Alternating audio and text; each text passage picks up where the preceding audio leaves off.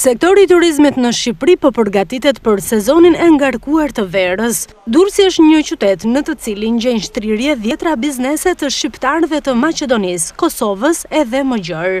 Në vijën bregdetare të plazhit tradicional me një gjatësi prej më shumë se 3 kilometra, ushtrojnë aktivitetin e tyre biznese të shumta ku pjesa dërmuese drejtohen nga bashkëkombasit tanë.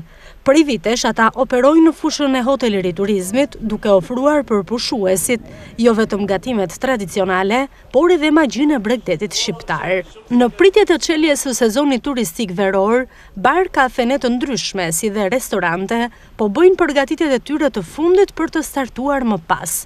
Punimet e tyre konsistojnë në përmirësimin e infrastrukturës, duke ju dhuruar klientëve ambiente sa më miqësore dhe komode, si dhe përmirësimin e shërbimeve.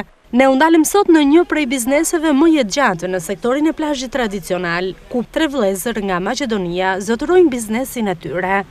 Zotri, ky biznes funksionon prej kohësh në zonën e plazhit apo jo? Po, ky biznes funksionon ka gati 15 vite. Momentalisht jemi duke përgatitur për t'i prit klientët. Ata shprehen tepër të kënaqur me mënyrën se si puna ka vazhduar ndër vite. Durrësi për ta mbetet vendi ideal për të vepruar në fushën e biznesit. Pse ideja për të hapur një restorant apo një biznes pikërisht në Durrës dhe në zonën e Bregdetit? Po ideja ishte se ka detin shumë mirë, jemi të kënaqur që kanë filluar të vinë nga jashtë nga gjithë bota, njerëzit janë shumë mirë dhe po punojmë.